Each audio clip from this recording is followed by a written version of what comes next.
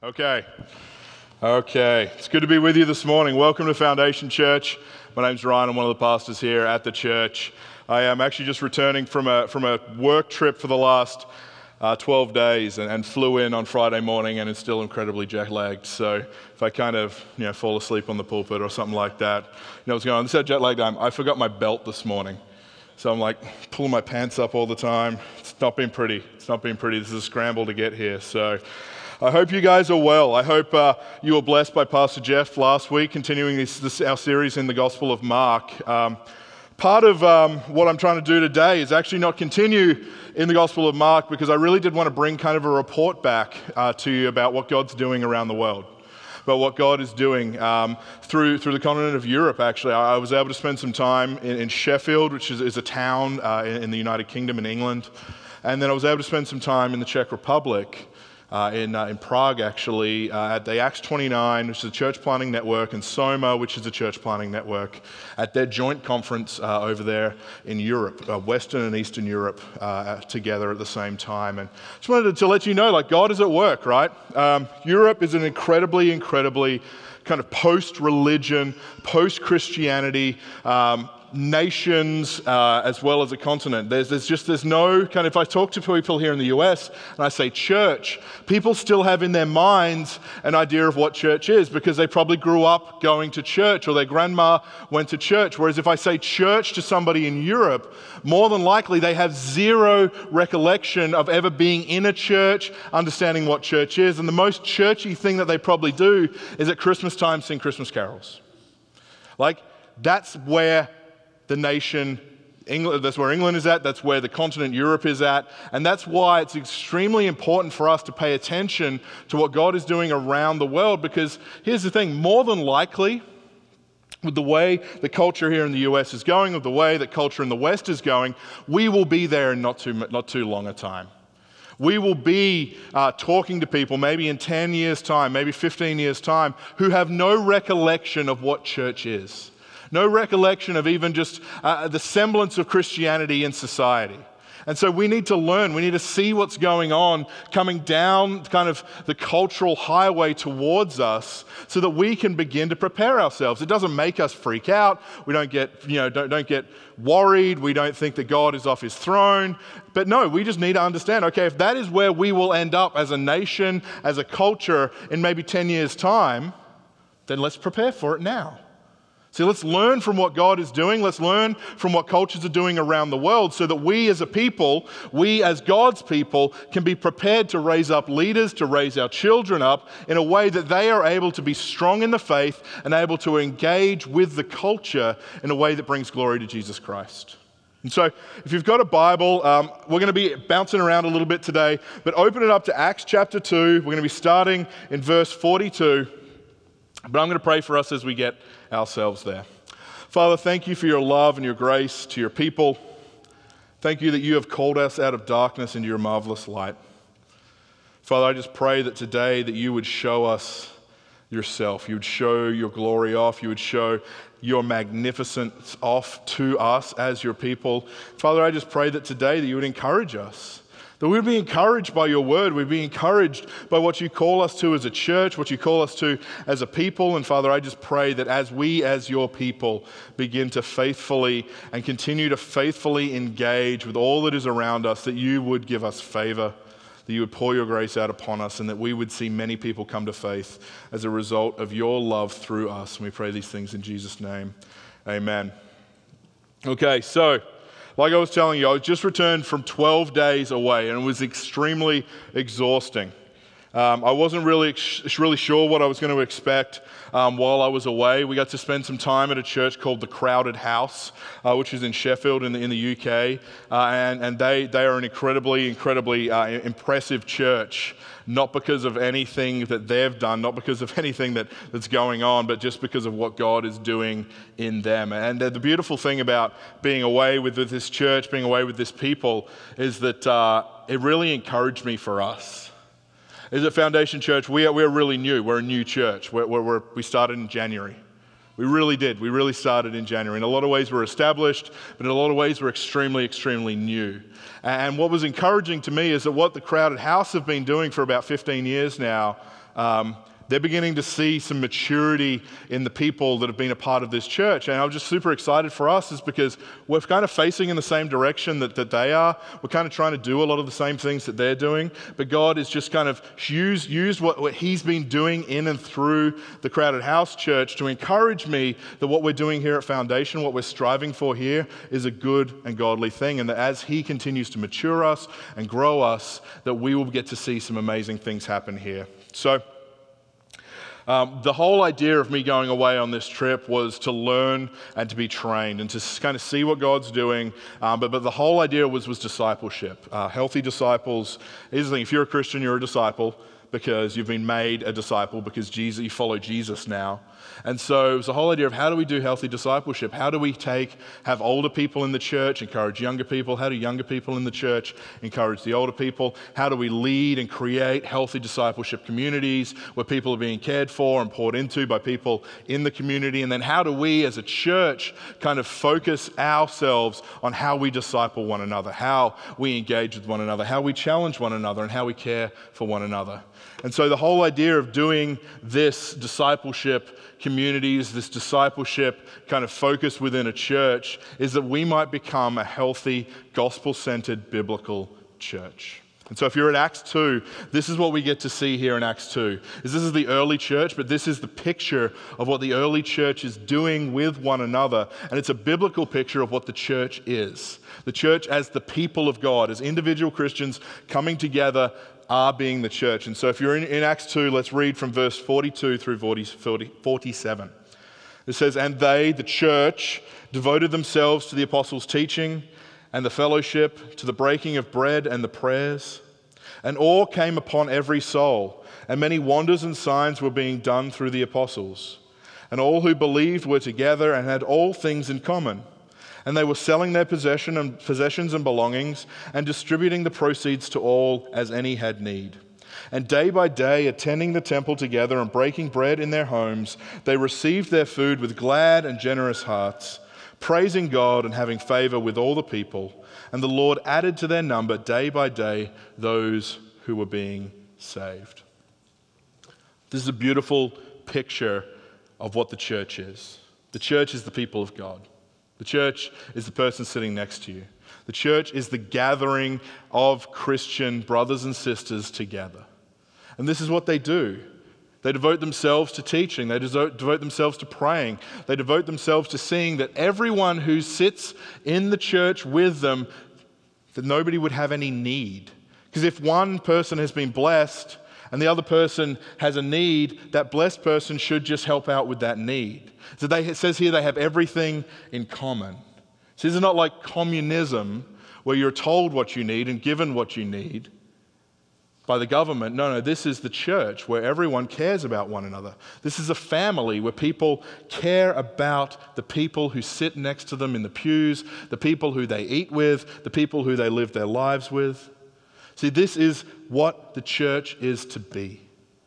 This is what the community of God's people are to look like. Now, when I was away, I got to spend time at two churches. And so one of them I already told you about is Crowded House. And the other one was actually a church in Prague. It stood for over 1,000 years. Over 1,000 years. Like, it's changed, obviously, over 1,000 years. But, like, imagine that. Like, just think. Like, 1,000 years. That's a long time. And this church has stood there for 1,000 years. And it was spectacular. So this is, I'll get the guys to put the picture up.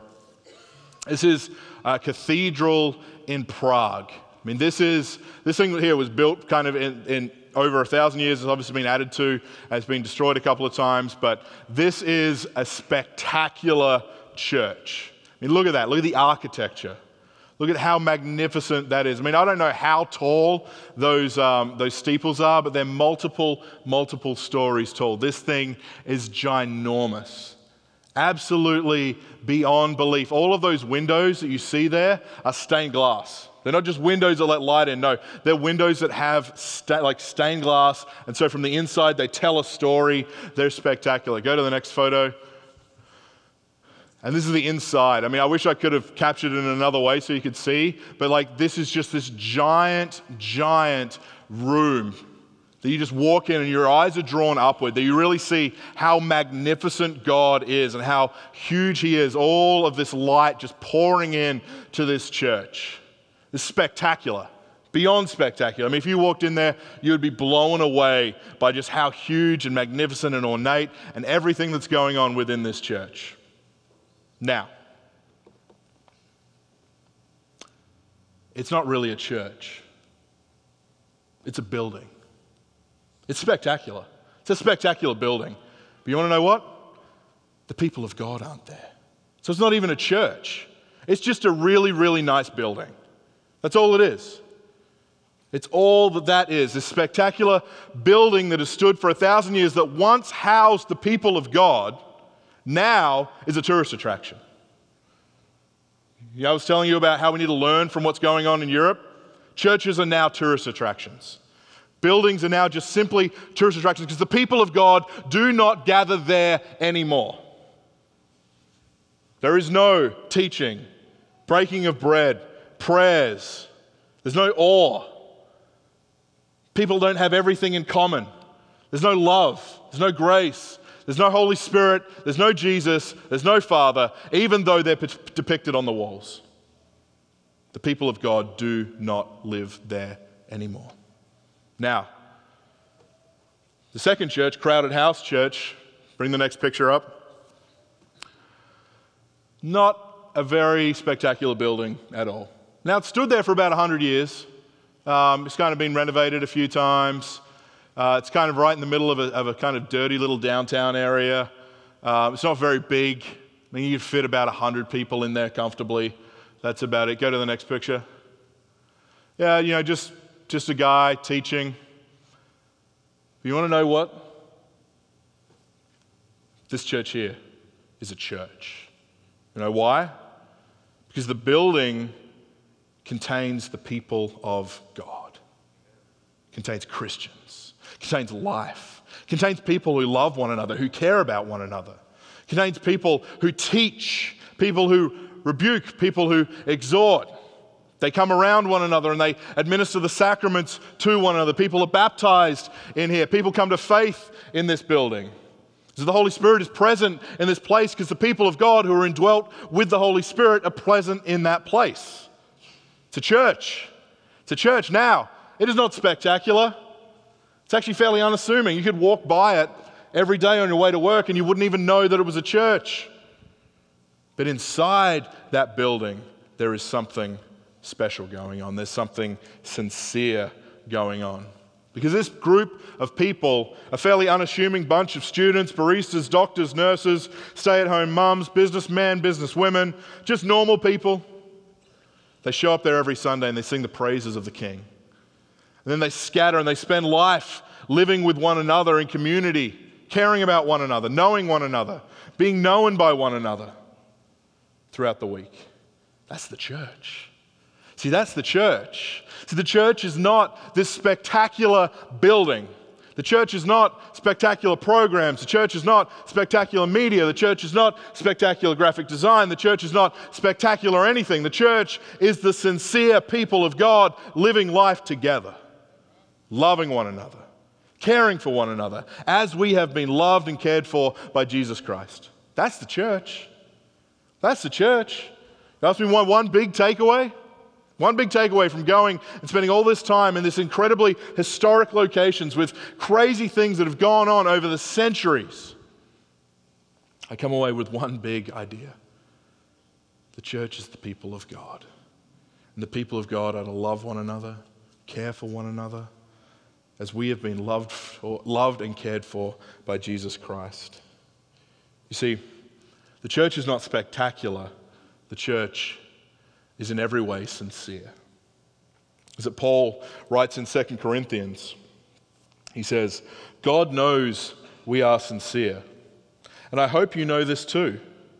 Are we commending ourselves to you again? No.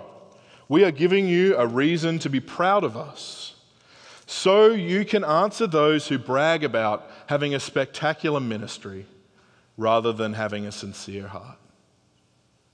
See, Paul, in this letter to the Corinthian church, is very much opposing those who would go around telling people how spectacular and how awesome their ministry is.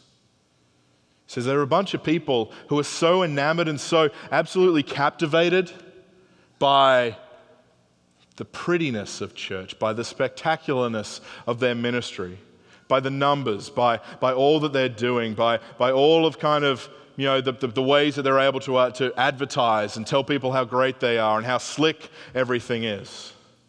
A bunch of people who would love to tell you how awesome their ministry is based on factors that only measure the outside.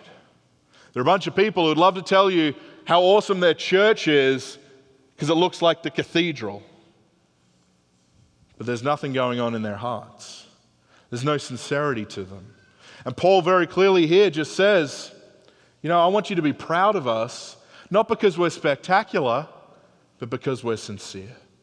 Because we're sincere. And friends, that's what I want for us. So I don't want to be spectacular. Spectacular is just like an empty room. Sure, on the outside it might look spectacular, on the outside it might be great, but if it's empty and it's got no substance, and ultimately if we're a church that doesn't have a substance and doesn't have a people within it, doesn't have a people who love one another, doesn't have a people who care for one another, doesn't have a people who have things in common, who provide for the needs of those who are within our ministry, who are within our church, then we really don't have a church at all. So we need to be a sincere, loving people. We need to be a sincere church whose hearts are deeply moved by the love that Christ has for us and are deeply moved to love and care for one another. See, Paul commends to the Corinthian church his sincerity. See, the church is not spectacular because of what we do. It is sincere because of who we are. It's not spectacular because of what we do. It's sincere because of who we are. Because at the root of being the church is a changed heart. It's a heart in which Christ now indwells through his Holy Spirit. It's a heart that wants to serve Jesus all of its days. It's a heart who loves what Jesus loves. And let me tell you what Jesus loves. He loves his church. He loves his people. As he died so that he would draw a people to himself, to whom he could reveal his glory and through whom his glory would be revealed to the world.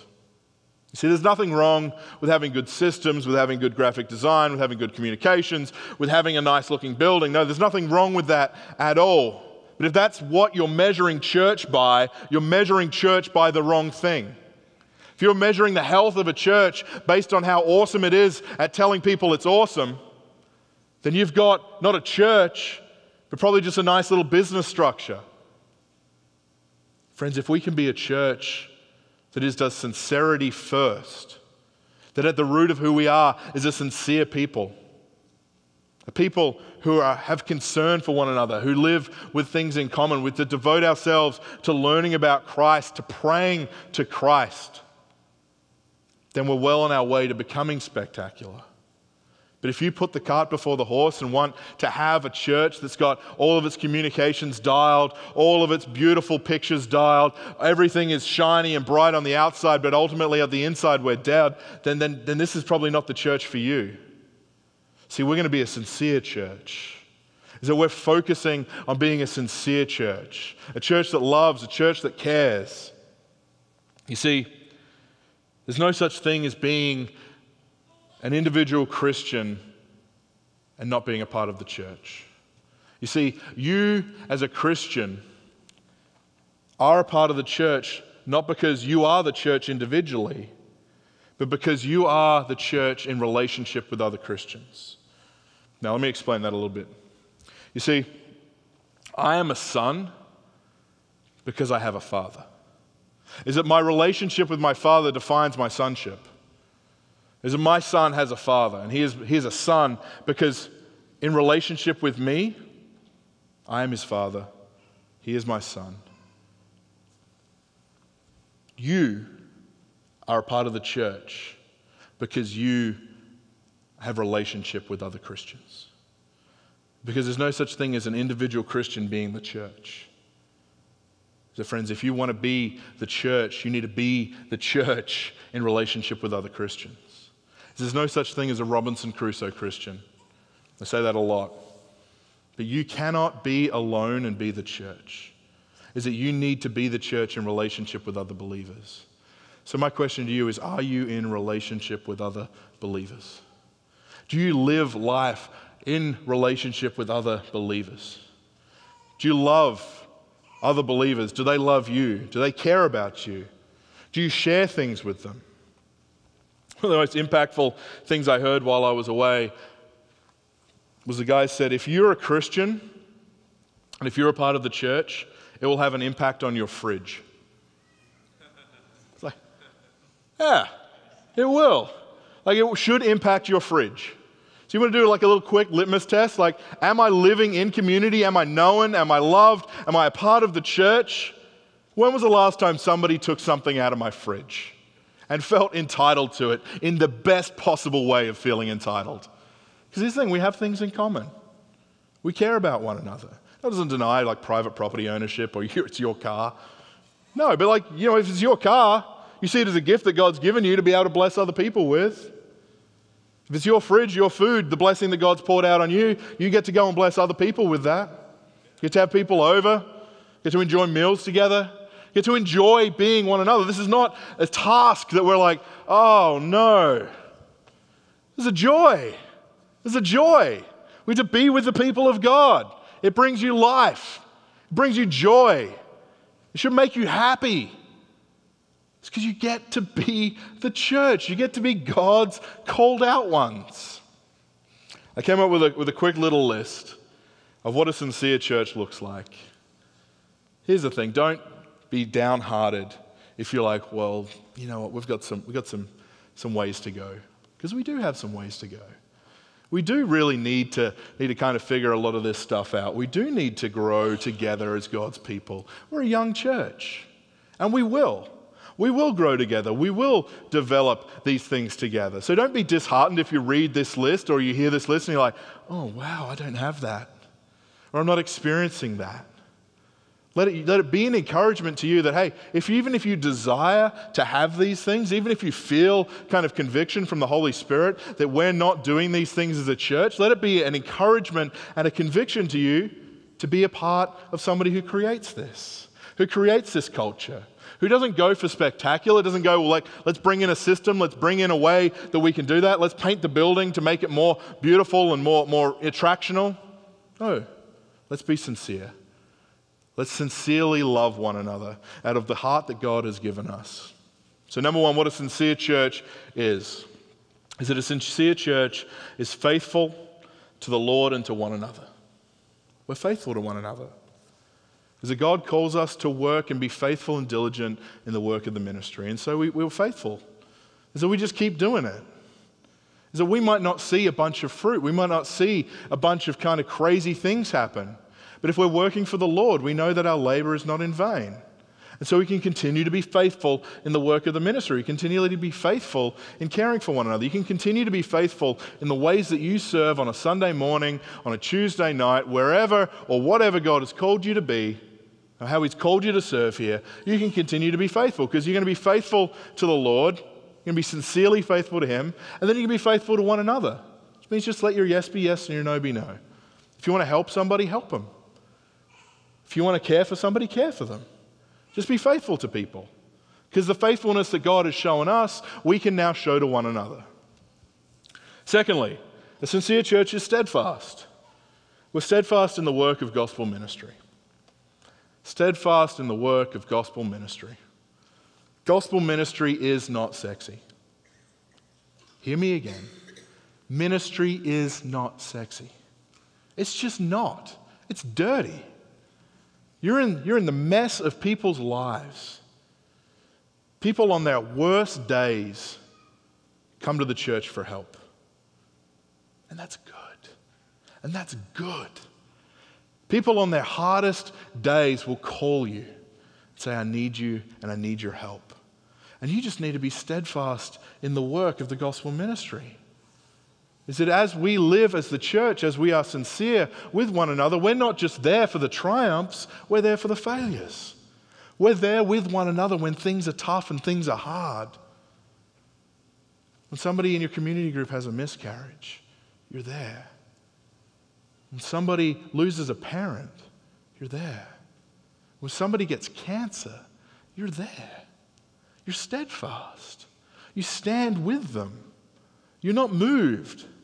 You're not only there when things are great, you're there when things are bad. Sincere churches are steadfast. They care about each other. They care about one another. And they're there in the bad times as well as the good. When I say a church, I mean you. I mean you. You're there in the bad. You're there in the good. You're there for one another. A sincere church is filled with love. It's filled with love. You want to know why?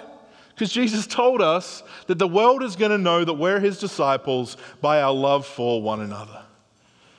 If we bite and devour one another, if we're continually filled with criticism and complaint and carry on because things aren't exactly the way that we like them, then the world's not going to see that we're God's changed, redeemed people, called out of darkness into his marvelous light.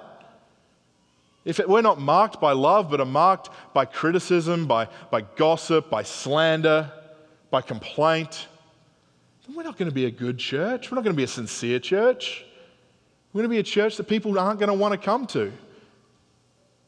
If we're a church filled with love, if we have love for one another, if we care for one another, if we love one another out of the abundant love that God has for us, that's incredibly attractional in the most sincere way. We don't want to be spectacular, we want to be sincere. Number 4, a sincere church is repenting and forgiving. If we believe that Jesus Christ hung on a cross, suffered and died in our place for all of our sin, past, present, and future, took the weight and the burden of all of our sin upon himself, gave his life for ours, and in exchange gave us his righteousness for our unrighteousness, went into the ground, rose again in victory over death 3 days later, then we are free to repent of all of our failings, all of our sin. Repentance is simply turning from it, asking for forgiveness. And we're free to forgive. Because a church, no matter how sincere it is, will sin against one another. We'll do evil to one another. But a sincere church doesn't hide that away. We make much of our repentance. The gift of repentance, the gift of being able to ask for forgiveness and have forgiveness granted by God and by our brothers and sisters, that is a gift. So we will be a church who repents, who asks for forgiveness. When forgiveness is asked for, we should easily be able to grant it because we know that whatever sin our brother or sister has committed against us, we've committed far worse against our Heavenly Father, and he has forgiven us through his Son, Jesus Christ. Is that we forgive because we're greatly forgiven. Number 5, a sincere church is considerate of one another. We're considerate of one another because we bear one another's burdens. Paul says in Galatians, bear one another's burdens and so fulfill the law of Christ. Is that we're considerate of our brothers and sisters around us. That's why Paul says later on in the book of Corinthians, he says, if one of you brothers struggle with alcohol, then the rest of you who are free to drink, you shouldn't drink around that brother because it could bait her to fall into sin. So that most means when we're considerate with one another, we consider each one amongst us greater than ourselves. Sometimes we'll put aside some of our freedoms so that our brother can flourish, so our sister can flourish. If we're living as a church, we need to be considerate of one another. Now, we're still true to our vision, we're still true to what God has called us to, but we care.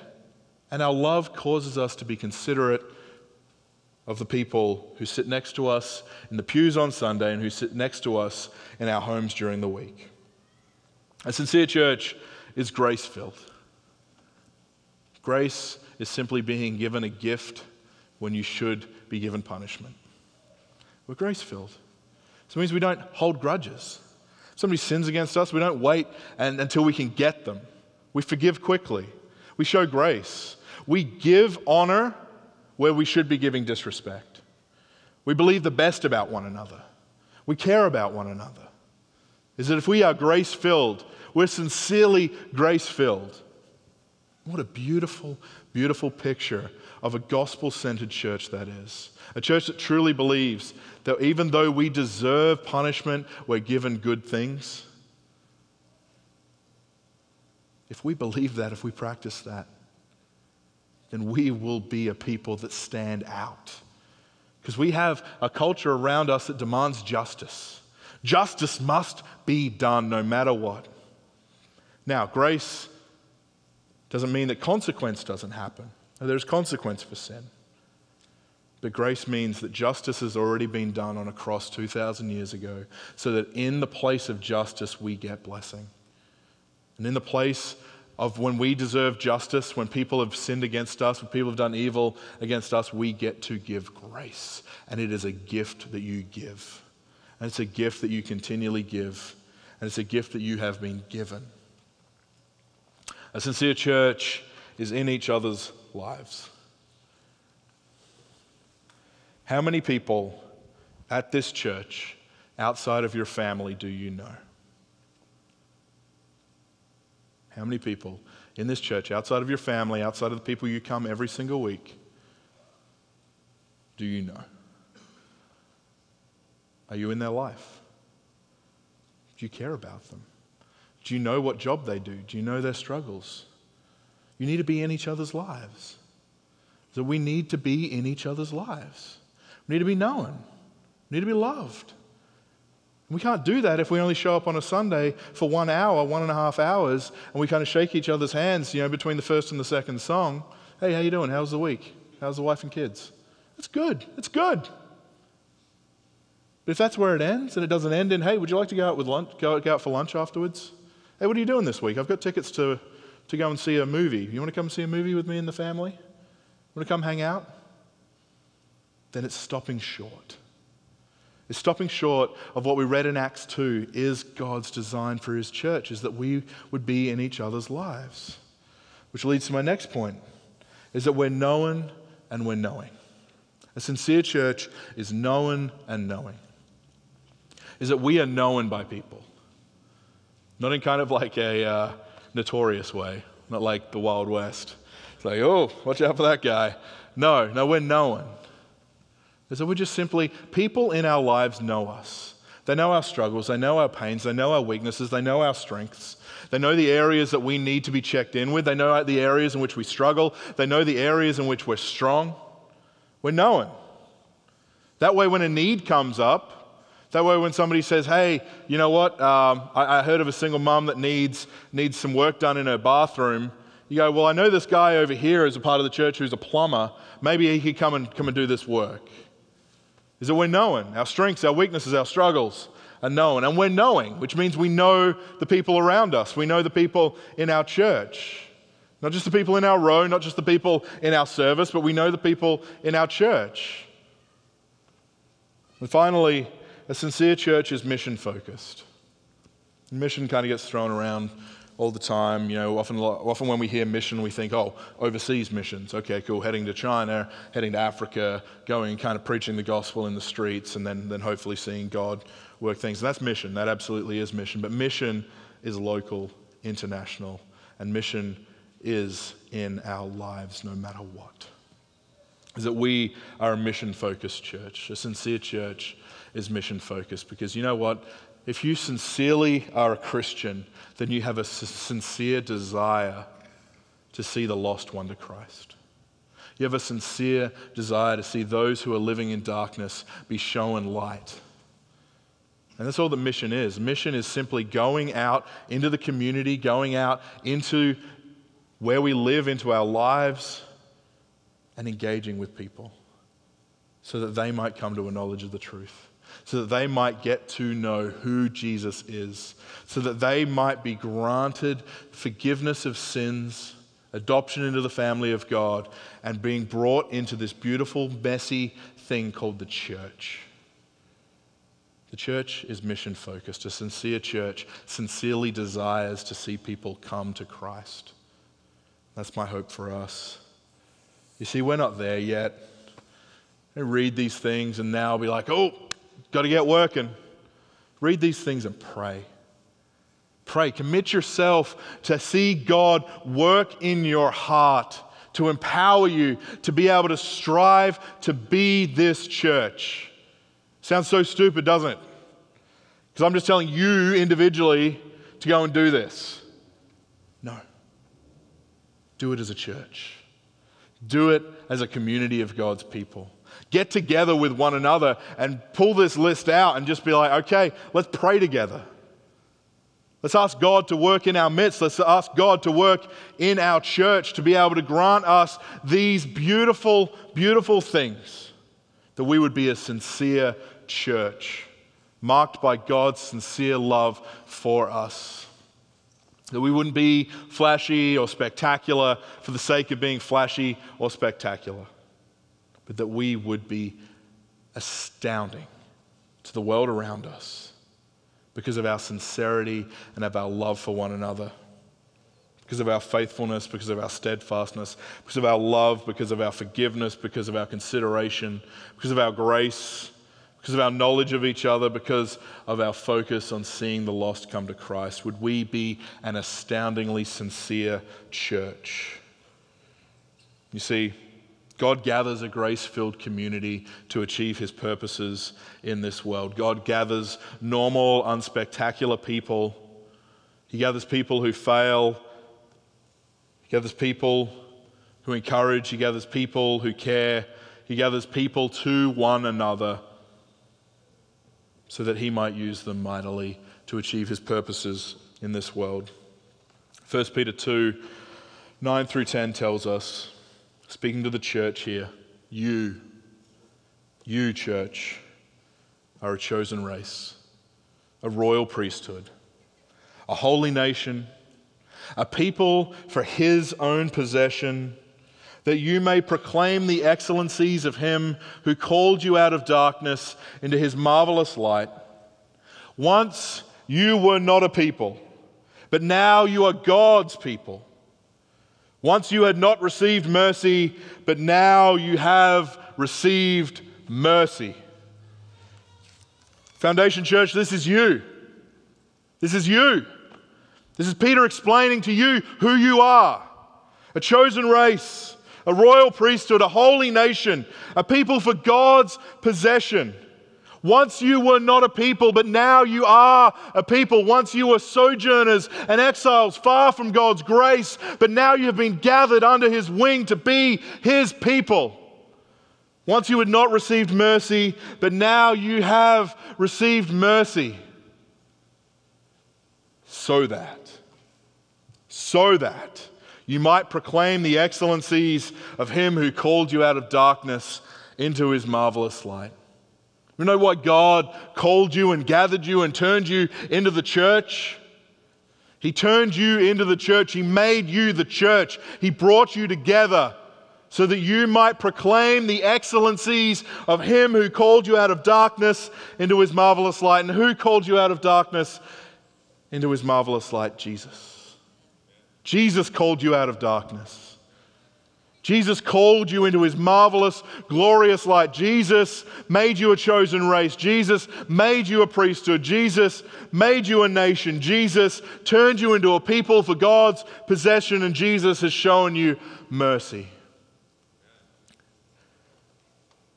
Jesus has called you to be a church. Jesus celebrates the sincerity of your hearts. Jesus wants us to be a sincere church so that our mission will be increased, so that people will hear about him, the one in whom the catalyst for us becoming the church is found. You have become the church so that you might proclaim the excellencies of him who called you out of darkness into his marvelous, marvelous light. This is not an individual effort. This is a team effort.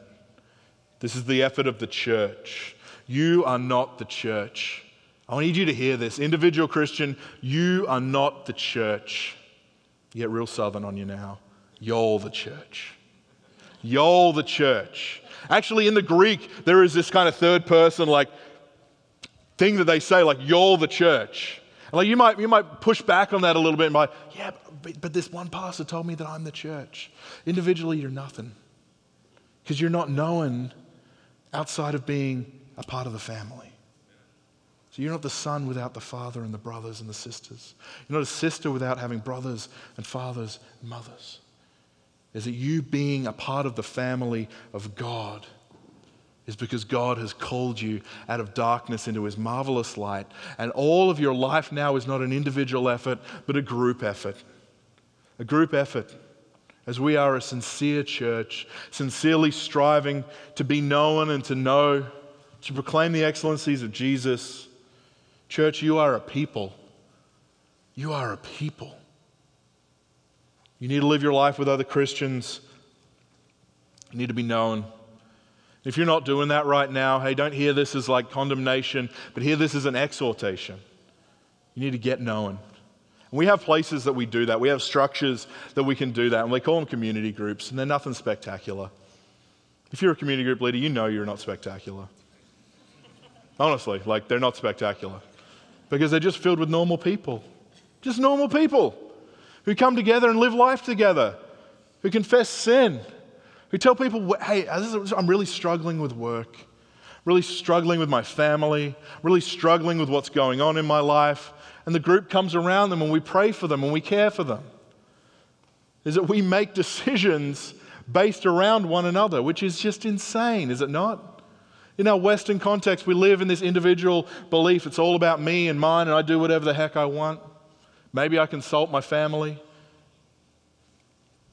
My wife and I recently just bought a house here in Snohomish County. And one of the big factors in us choosing where to live was so that we wouldn't have to move community group. Doesn't that freak you out? Isn't that just silly? We bought a house, and one of the big factors was, could we stay with the people that we know and love? Who love us, who care for us? Like, what would it look like if you began to make decisions about your life in relation to the people of God whom you're in community with, who you're known by, who know you, who you know? What would that look like? If when you had to make a big decision, maybe you went to the group and said, hey, we've got this big decision. Would you guys help counsel us on this? Here's the thing, it's not a cult, because a cult makes decisions for you. A community makes decisions with regard to one another. So nobody's making a decision for you. You're simply making a decision in regard to one another because you love one another, because you care for one another, because you're motivated by what Christ has done to draw you and to make you a people. And friends, if you're not in a community group, I exhort you, please find one.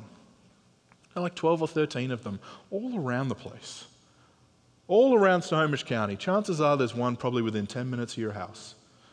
Would you go and get a part of one of them? Would you become a part of them so that you could be known? Because if you feel like you're out there just doing this thing individualistically, just me and Jesus, you're in big trouble. If you think the church is showing up and doing an hour and a half on a Sunday morning, you're selling yourself short. That is a two-dimensional church. Because this is church, absolutely. But you're selling yourself short because God has an extra dimension. He's got so much more that he would love for you to be a part of. There's so much more depth and life and joy, tears of joy, tears of pain. Is that you are so much more complex than just showing up here on a Sunday morning and going through the rhythms. God calls you to be a people, a sincere people, a people who love one another, who care about one another, people who care about the needs of those whom they are in relationship with. And friends, we want to create a church. We want to continue as a church where we strive for sincerity as a value, where we see sincerity as a church as the way in which God designed the church to be. God, please, God forbid that we would just focus on being spectacular and forget being sincere. Don't focus on that. It's plastic. It's going to go away. Because what's spectacular today isn't what's spectacular tomorrow. What's sincere today is always sincere tomorrow. Would we go with sincerity, and would we let God bring great fruit from that for us?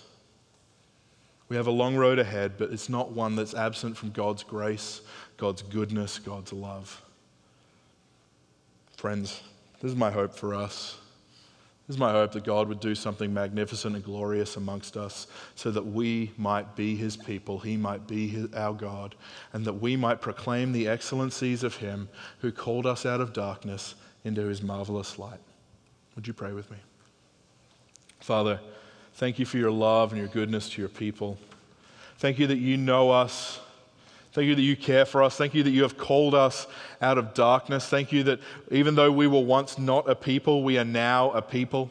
Thank you that you have made us your people. And Father, I just pray that as we strive to be sincere, as we strive to be your people, that we would love one another with the love that we have received from you, that you would grant us grace and mercy, and that we as your people might be able to strive forward with your goodness and your grace.